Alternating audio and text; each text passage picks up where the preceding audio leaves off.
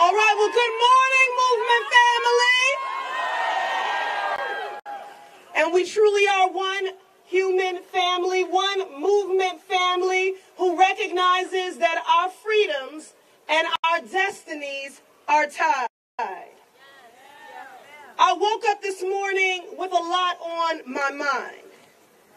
I woke up thinking about the grandmother who held on to my shoulders as she whispered her fear that she would be paying student loans until she died. 76 years old and owes more than she took out. Living on a fixed income, benefits garnished because of student debt she still owes.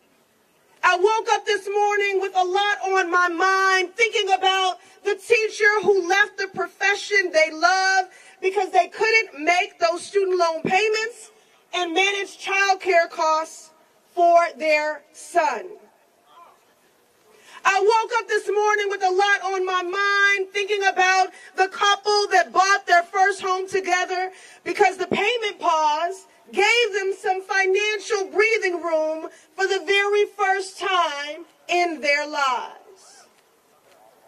I woke up this morning with a lot on my mind, thinking about my own mother and the history of Black Americans locked out of every major federal relief program, from the Homestead Act to the GI Bill, targeted by redlining, denied the ability to build generational wealth because of policy violence, and so we borrow and default at higher rates.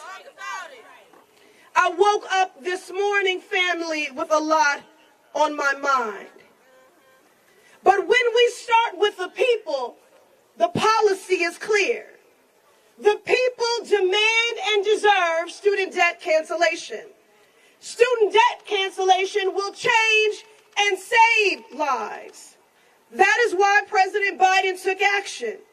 He heeded the calls of all those gathered here today. He was responsive to the needs of this movement, mobilizing on behalf of the needs of the people. Burdened by unjust and egregious student loan debt. With the stroke of a pen and clear legal authority, he responded. He canceled student debt.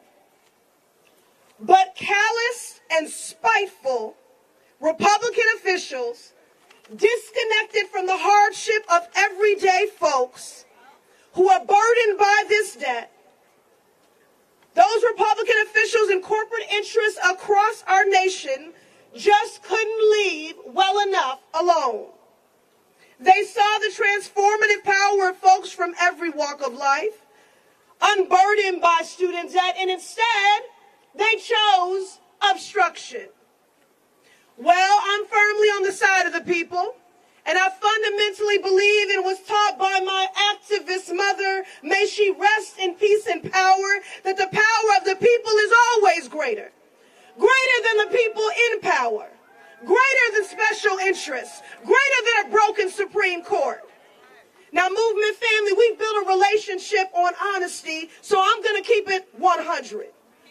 The court knows President Biden has the legal authority to cancel student debt. And they have a clear and simple choice here. Uphold the law, and we can call it a day.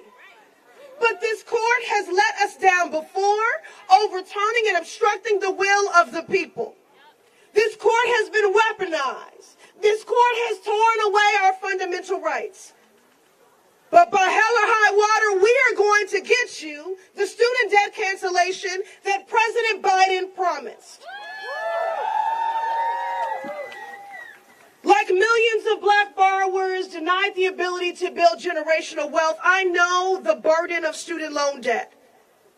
I know what it is to land in default when your family is tripped up on economic hard times.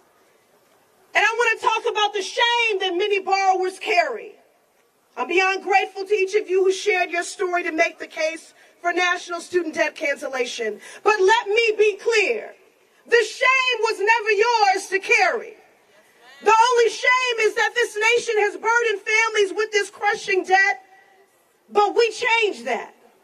With the flick of a pen, President Biden took decisive and historic action, and 43 million people stand to benefit from this relief. I won't say forgiveness because the shame is not yours, and you don't need to be forgiven anything. 43 million borrowers stand to benefit from this relief, and 1 in 4 black borrowers to have their debt zeroed out. He used the clear legal authority that Congress gave him. He moved to change and save lives. So we're not letting up. We will not stand. We will stand behind the president's legal authority. We will stand up against any bad actors that try to mislead a single borrower out of the relief you demand and deserve. This is the type of transformative policy that sends ripples forward for generations. We will get the people the relief they demand and deserve. Come hell or high water, we will cancel student debt.